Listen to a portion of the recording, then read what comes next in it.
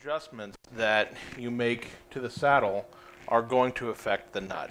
In fact, when you're doing a setup, the order of operations is to adjust the neck, then the saddle, then the nut. I know that this saddle is at a good height, and it also is at a height that gives me a little bit of playability up and down.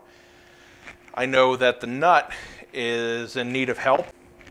So I can tell you by looking at this nut, not even playing the instrument yet, by checking this bass string, that nut is carved too low.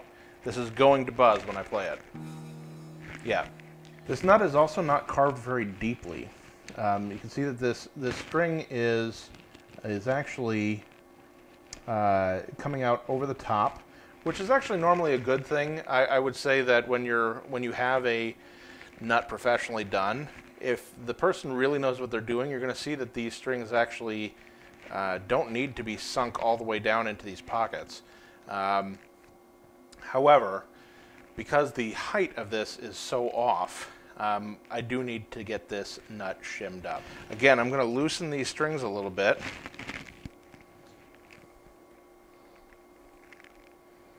Just enough that I can take strings out. Ooh. Oh, and look what happened here. As I was trying to pull this string out from the nut slot, the string itself got caught under one of the frets, which means that this fret is sticking up. Now what I'm going to do here may sound really drastic, or seem really drastic to a lot of people, but honestly, when you've got a nut that's glued in like this, there's not much other way of doing it. I grab a block, I put it up against the nut, and in fact you can see here that a previous repairman did in fact use a piece of a business card. It actually looks more like maybe a piece of a credit card or something like that. This is meant to be a temporary fix. This is not supposed to be what's permanently in there, but people do it all the time. I can also see that they were very, very sloppy with their glue. Yeah,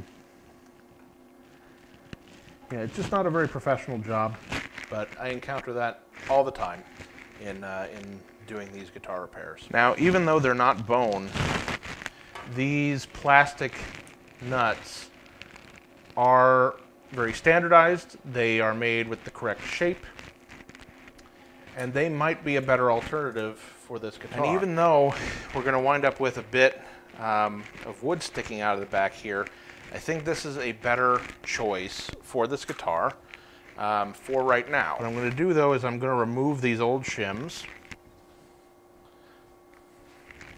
Going to see if it would come out easily. Probably not. Oh, wait, here we go.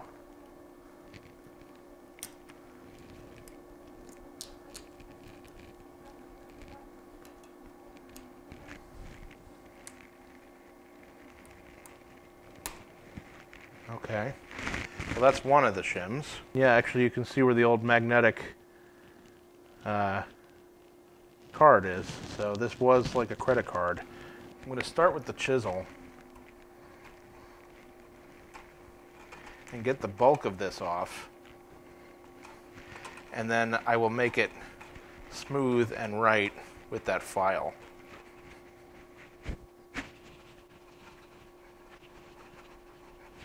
So I'm seeing wood pretty much the whole way across at this point,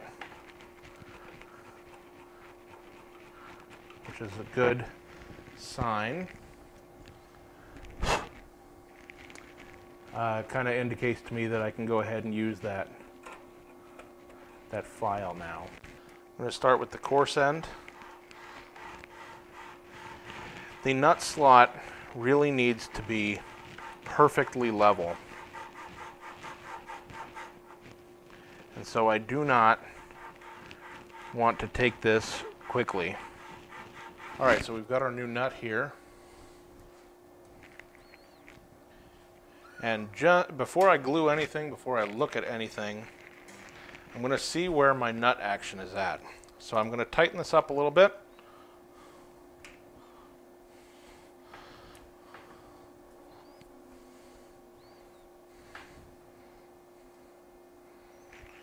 and I can see that we're a little bit high on both the treble side and the bass side now.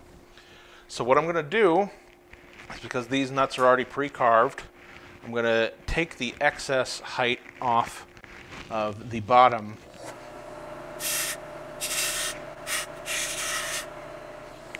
and again we go back and we test our height. On the treble side I can see that we're just about perfect, and on the bass side too. What I'm going to do, I'm going to get just a little bit of gelled super glue, and I'm just going to put it on that forward edge of the nut, so this actually glues to the front edge of the fingerboard. All right, and that is set, so that's good to go.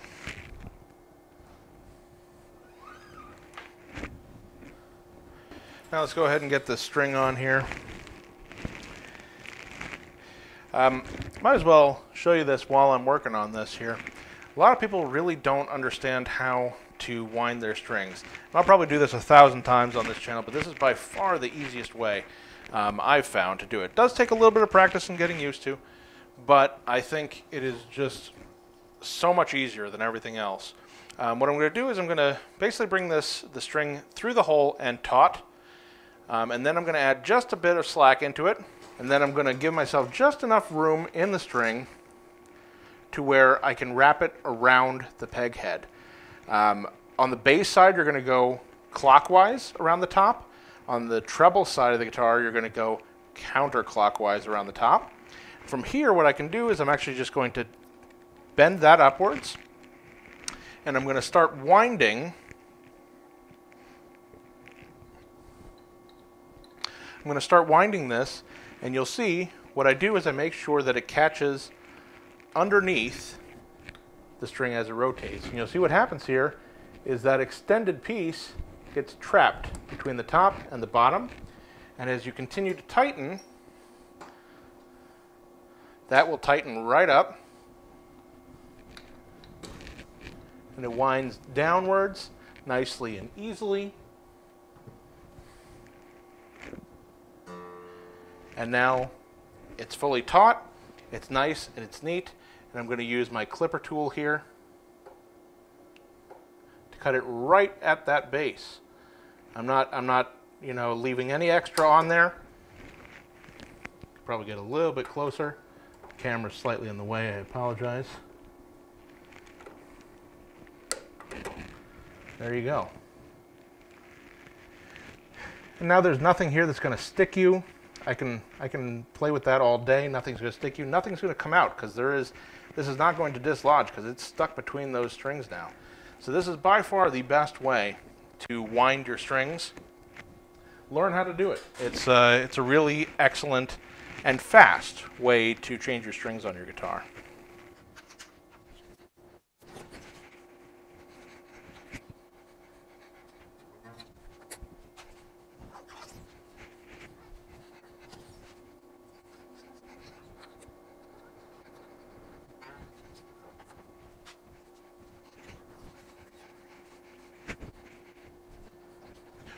So real quick, one thing I am doing here that you'll see me when I'm changing strings on an acoustic is when I put the string in here, I kind of tug on it pretty hard, but I tug on it to make sure that the ball seats underneath the bridge, not underneath the pin.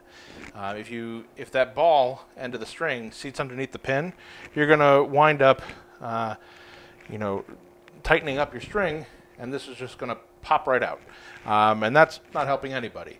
The bridge pin is in there to prevent the ball from coming back out from underneath the bridge, and that's the proper way to do it. So I've got all my strings on here now. They're not in tune, so in order to perform a setup, I do need to put it in tune.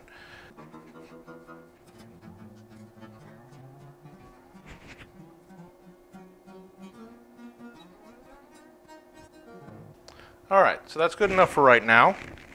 Again, I'm going to check that all the strings have a bit of height over here, so we're not going to get any buzzing. We're checking the flatness of the neck here as it approaches the body. So this guitar does have a little bit of relief in the neck. It's not an unacceptable amount, but considering the other issues with the guitar, like you can see, for example, that as that fretboard reaches the body joint, it has a slight hump in it. So I really don't want to cause that to wind up causing an issue with the strings. So having a little bit of extra relief in the neck is actually probably a good thing right now. So we know that the guitar is set up well. It is playing properly. Let's take a quick listen.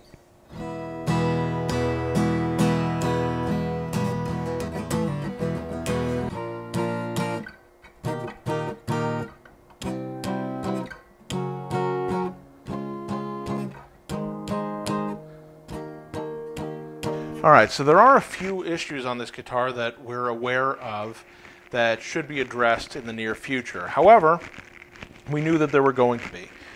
This is a very common thing that occurs with instruments where there are more repairs required than what the customer is able to do right now. I, as a luthier, I have to do my very best to make the instrument do as good as it can do for what they're paying me to do. Maybe go a little bit above and beyond here and there. For example, the way that I handled this nut, it's not really something that the customer is paying for. I could have left that same nut on there, and I think most luthiers out there probably would just leave that on there. But I think that making a guitar play right and sound right as best as you possibly can without investing a whole lot extra work is really the aim of the game here, and that's what my customers appreciate. I'm going to get that last hole placed for the truss rod cover, and I'm also going to just double check the electronics in here. There's nothing I'm really going to do to that anyway, unless there's just something like a contact cleaner needed or something like that. But I want to check it, if for no other reason than to be able to tell the customer about what's going on with their instrument.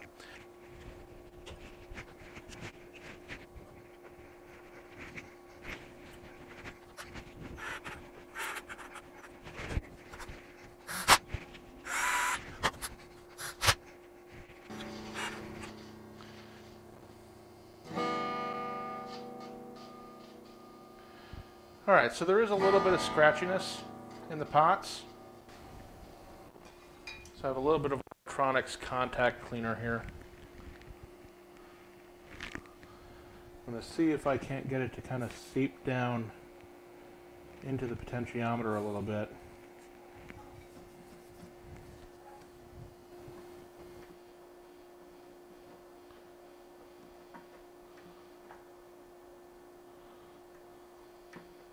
And already I can hear that the scratchiness is gone. Alright, so that's it for this guitar. This was a fun one. I'm just going to kind of wipe it down here while we're finishing it up. Just a little bit of polish here. Yeah, so, you know, bridge reglues are never something that you want to take lightly. Definitely if you are not somebody who is really comfortable with your tools and everything else that goes along with that, you know, this is one that you definitely want to hire a professional for. A lot can go wrong. A lot of specialty tools are utilized throughout. And it's just highly recommended that somebody who really knows what they're doing be in charge of making these kinds of adjustments to your guitar. So I'm going to get this back in its case and call the customer, let them know that their guitar is ready to go. And other than that, you know, I do want to thank you for joining and for watching. Greatly appreciate that. And I hope you have a wonderful rest of your day. From Gabriel's Guitars, thank you so much. Thank you so much for watching Gabriel's Guitars. We greatly appreciate all of your comments, your shares, your likes. Please make sure to subscribe and hit that notification bell down below so you can be notified of any new videos. Thank you so much again, and have a great day.